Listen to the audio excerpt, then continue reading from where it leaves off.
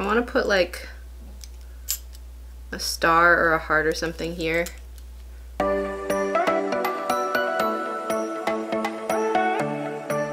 Hi guys, my name's Andrea and welcome to BarbiePunk. Today we're going to be doing a POC owned business haul. Person of color owned business haul. A haul where all of the items are from POC owned businesses. Boom, that makes sense. So it's kind of going to be all over the place. You know me, it's going to be a lot of pinks, a lot of pastel goth stuff. So let's get on into it, shall we? This first one I actually got as a present for Christmas. Look at it, it's so cute. It is a choker that my friend Alex got customized for me, and it says BarbiePunk for BarbiePunk. So it is from the brand Lexichan. So it is a black owned brand, and they do a bunch of like cute customized chokers. So this one is just a pastel pink. It has a bunch of really nice hardware over here, and then on the front of it, it has a rhinestoned BarbiePunk. As usual, the links will be in the bio to all the shops that I talk about. Next up is Chris's Sparkles. This is just actually a little mirror that I got for free. And here is the packaging on this one. So I actually pre-ordered this one. It comes in this nice like reusable customized packaging. But I pre-ordered this when it came out because I saw it and I was like, that's me. That is me, that is for me. You made it for me, thank you. But it is this oversized knit sweater, and it's this like checkered print with hearts on it. So pink and black checkered print with like reverse hearts on the opposite squares. You see? But I think I got a size medium. Yes, I got a size medium in this one, and it is meant to be a little oversized, so it looks cute and nice and cozy. Unfortunately, right now it is the middle of summer, so I could not wear this. I could not wear this. I'm gonna put it on for the try on section, but I will be sweating to death. But for fall and winter, here you go. Super duper cute. This business is owned by Chris's Sparkles, obviously, who is Filipina. I don't know if I've like legitimately shown this yet. I know that it was in my looking like a anime character video, but I felt like I needed to properly show it. So this kimono is by Uber Dandy Kimono, which is a black owned business. So it is meant to sort of mix more African style prints with Japanese culture, give it kind of a fun fusion craziness sort of idea, and that's why I really love this kimono. I had Tia make it for me personally because I saw it on the Uber Dandy Kimono Instagram, and I was like, I want that one. And they were like, that was for a photo shoot, but if you want it, I can do it. And I was like, yes please, yes please. So it's half and half, and it's really cool. Over on this side, it's got this like Beetlejuice, like almost butterfly print on this really great bubblegum pink color that you know that I love.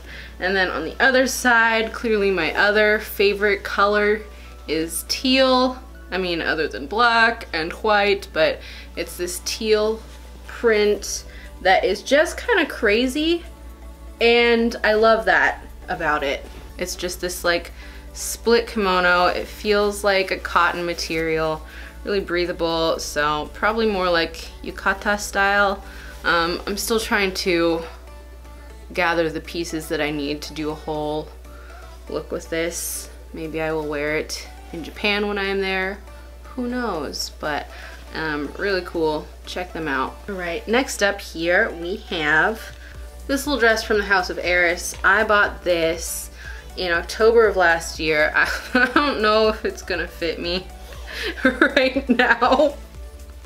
We'll see. I'll try it on for you, but I don't know if it's gonna fit me right now. But again, another black-owned business. The owner's name is Eris. They're living in, I want to say Hong Kong. We're gonna correct ourselves here. Actually, Vietnam. And so they do like specialty pieces just kind of based on what fabrics they happen to find in town. I have another piece by them that I wore in another video. It's just this really cool like giant pink cape with a giant pink hood, and I saw this on the House of Eris Instagram and I was like, again, I need that, so I waited for them to put it up on their Etsy and then I just grabbed it. So they do a lot of like one-of-a-kind pieces or like limited edition pieces just based on the fabrics that they find, which I think is really cool. So this one was really special. So we have this little like see-through baby doll dress in this like pink floral pattern, and then every once in a while there is this little like 3D floral piece, 3D flower. Has little pink ruffles around the neckline, and then it comes with this little like apron situation that you can style however you want. And I think it's really cute. I don't know if it'll fit me right now. Oof, that's seeming tough. I don't know if this will fit me right now, but it's real cute. I've worn a black dress underneath this because it is see-through, but I wouldn't wear it like this. I'm gonna have to find a different way to wear this when it actually fits me again, but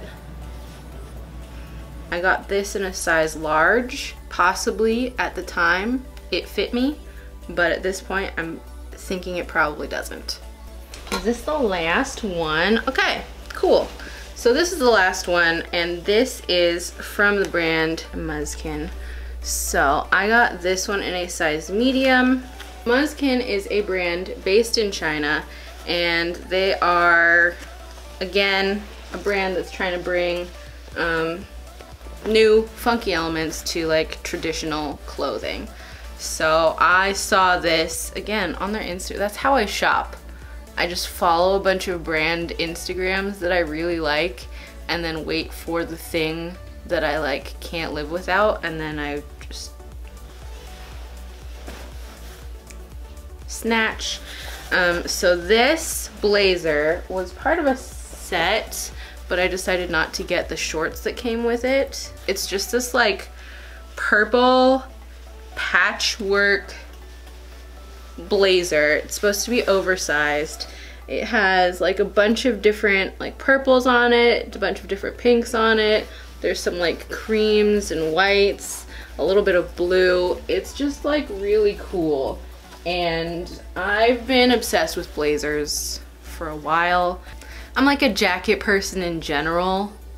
Like if I can layer more things, more different fashions on top of each other, it's just like, that does it for me. So I really like an interesting blazer because I feel like there's a lot that you can do with it.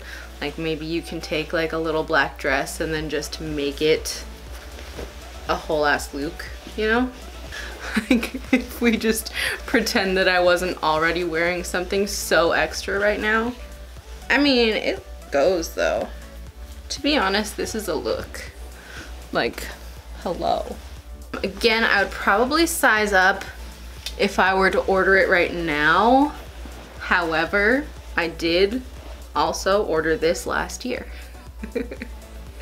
So, it fits, but it's not like oversized like it would be if I got the size that I was supposed to get. So I think that that is it for this haul. I just wanted to bring some light to some POC creatives so that we can start supporting those types of brands. As a POC myself, I'm Asian, Filipino. I think that it is important that minorities support each other, and in general, people support minority-owned businesses. I don't know, you can find a lot of cool stuff. For the most part, they tend to be more expensive because they tend to be handmade, or limited, or custom, or, you know, not made in a giant factory. So it is a little investment, but I think that it is worth doing, especially for the quality of the pieces that you end up getting, and just putting the money elsewhere, you know? Should I bring up me? Let's bring up me. Let's just bring up me real quick. If you don't know, I'm also a POC business owner. And I do have my own shop called Social Armor that you can check out, also in the link down below. But if you want like cute skirts like this, or the matching top that we just made, ooh, a matching top, you can check me out as well. But that is all for this video. Don't forget to like it, subscribe it, share it, bop it, twist it, pass it, and don't ask questions, just go with it.